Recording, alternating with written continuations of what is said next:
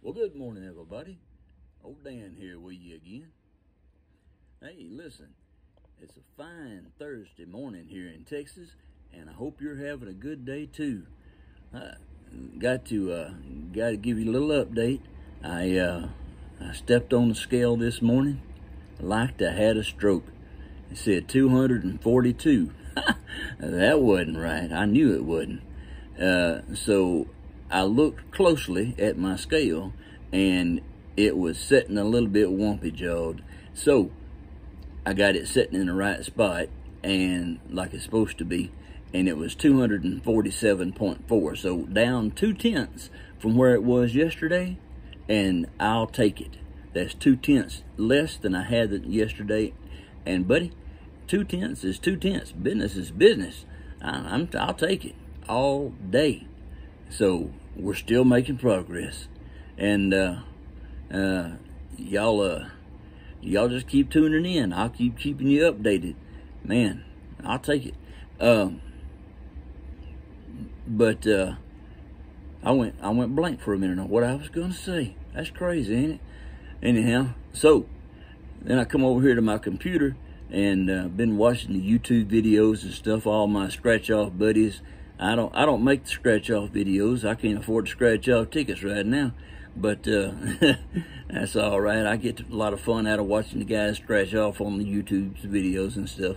But I've been watching a lot of those and a lot of videos of the concealed carry people, because I do have my concealed carry license, and I do carry. So I watch things that I'm interested in, or that I do get to do every now and then, and I'm watching those, and just having a good time.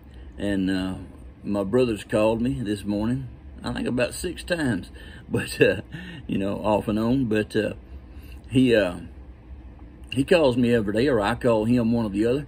We're close in age. He's 2 years older than me, and we call every day and talk, usually for 30 or 45 minutes, if not longer.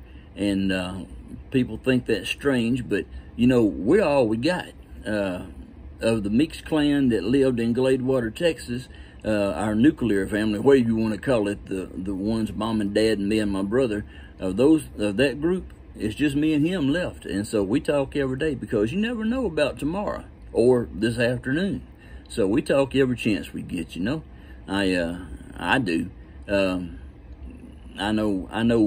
When my mother died, I had planned to call her on that Monday morning, and I put it off until Tuesday, and I got busy on Tuesday and forgot. And then so I said, well, Wednesday morning I'm calling her for sure.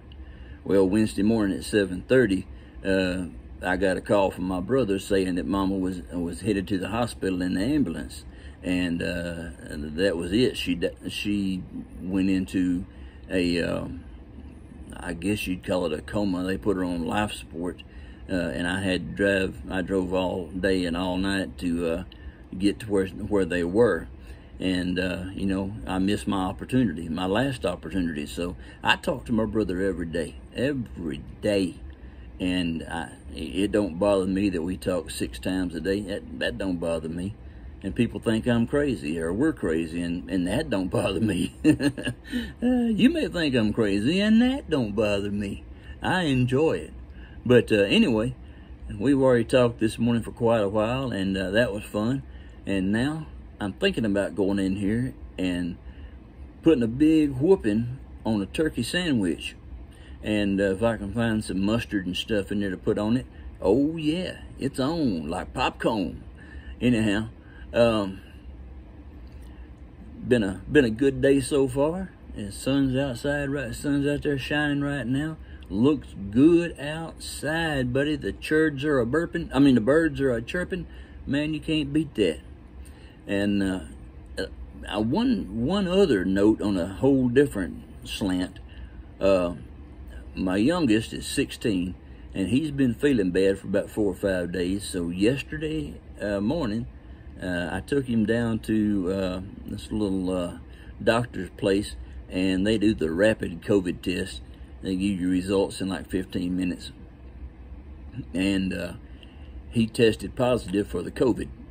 So, you know, he's feeling okay this morning, and he's feeling better. So he still has, you know, 9 more days or so to quarantine, and so counting today. And he ain't enjoying that too much, but he's like any other teenager. He's stuck off in his room anyway all the time, so he's, you know, nothing's changing there. He's stuck in his room with the TV and games, and my wife put a bag of snacks in there for him, so he's got food. So, you know, maybe I'll see him, maybe I won't. But anyway, if y'all get a chance, you think about it, send a prayer up for him. He can at least keep his sanity while he's in there, and I'd appreciate that. Listen, y'all have a great day. I got to get out of here. I got to have some food, or I'm going to waste away to nothing. I mean, I might make 246 pounds just dwindling away. I mean, like, you know, dry up and blow away. Anyhow, you guys have a great day, and we'll catch you on the next video.